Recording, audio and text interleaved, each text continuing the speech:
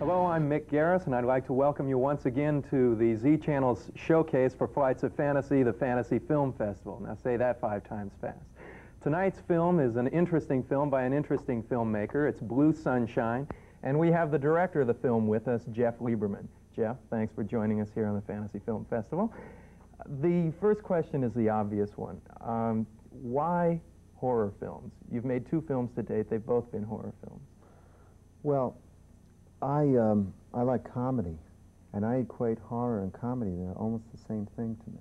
I think that the qualities that you need to set up a funny gag, visual gag, and a scary visual gag, they're not the same. They're not the same content, but it's the same ingredients of setup, pacing, timing, weight, and punchline. You know.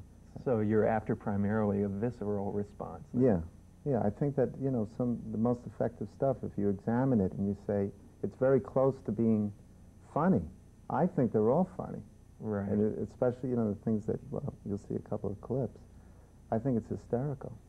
Now, your first film was Squirm, which is about an attack of killer earthworms, basically, right? Or sandworms. Yeah, more or less. How did that come about? Okay, this true story. When I was a kid, we had a pool in the backyard. I live in New York, and it was the kind of pool that you take apart in the winter, you know. Mm-hmm. So it had a big muddy flat with a light over it that we use in the summertime. There was a rainstorm, and it was really muddy this particular time. My brother wanted to go fishing. He took a train transformer, and he hooked it up, and he put the 2 poles in the mud, and the worms came out. Whoa. And it works, because the electricity and the water conducts the electricity and drove all the worms out. Now, that doesn't mean that, you know, earthworms can't hurt you, but there's also a kind of worm called the glycera worm, which is a saltwater worm that has these pinchers that they're common in Maine and Northeast. So I put those 2 ideas together and came up with Squirm. And so the basis of Squirm is there's a rainstorm, power lines fall into the ground and bring... Yeah, there's one cable that's on a down power line sending thousands of volts of electricity into the ground. Activating the killer worms. Yeah, but they won't come out during the day because the sun, worms are repelled by the light. So at nighttime they're going to come out. Okay, you did a test film, didn't you? Yeah. To see if worms could be frightening. Yeah, I didn't think that worms are necessarily scary myself, and you know, or I had a hunch that I could make them scary, but I had to convince myself before committing that amount of time and energy. So I took an 8mm camera, and I got a bunch of these sandworms, and I took my daughter, had a doll that I covered with worms, and I set it up in my apartment, and I shot these worms. So I took the film to the drugstore to have it developed, you know, 8mm. And we wait a week, and we get the film back, and we sit down and watch it, and it's some kid's birthday party. And so somewhere out there in the suburbs, somebody got that test film of Squirm, and they probably sat down, the whole family, you know, waiting. Celebrating the birthday party once again, and they get the earthworms over the doll. Why do you think nature and animal horror is so popular, from the birds through Jaws and all the variations on the theme? Well, I think that it's the reality of it. It's things that, you know, in the 50s when they made these giant ants and giant this, and in your experience, you don't see giant anything, you know. But I think that everybody else, including myself, ripped off Hitchcock's birds. Once you did the birds, it's the concept of taking a common thing and looking at it in a different way. Once you get that idea, which was his notion, I guess, everybody else is just cashing in on the idea. Right. I mean, I didn't really bring anything fresh to that particular... Well, that's an interesting point you make. Now, why do you think the audience keeps accepting that? Well, I think they have phobias. You know, people are afraid of things like snakes, worms, things that crawl. I'm not, so I don't understand it. But, I am. But I'm afraid of blondes, you know. So I guess that, you know, certain people, you know, movies probably freak out all the people afraid of spiders, and then people that are not afraid of spiders will say, gee, I don't see what's so scary about that. Let's talk a little bit, before we see the clip from Squirm, let's talk a little about the effects work. Rick Baker did the makeup effects, right? Right. Yeah, we had a problem that what could worms do to you, you know?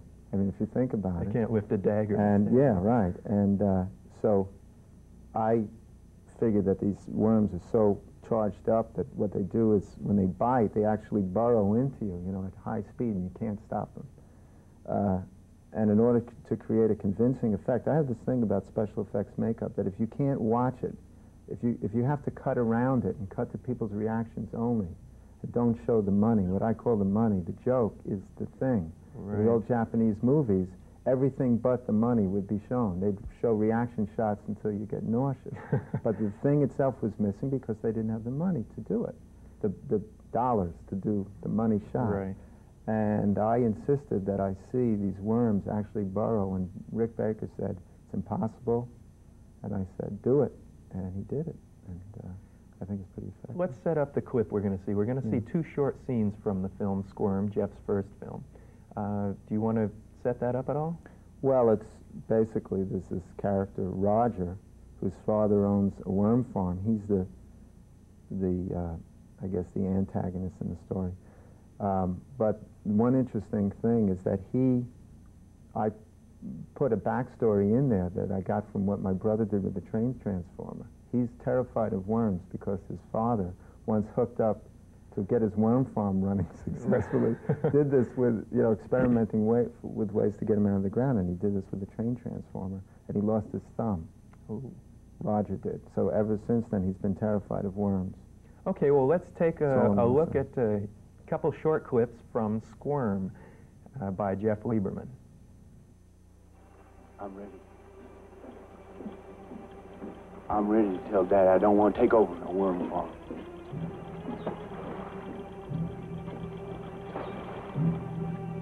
You know, I got a surprise for you.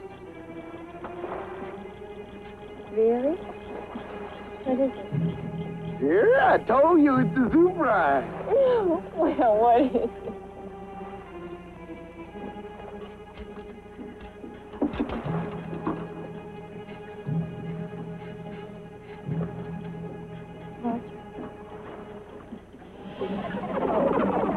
Roger? In there.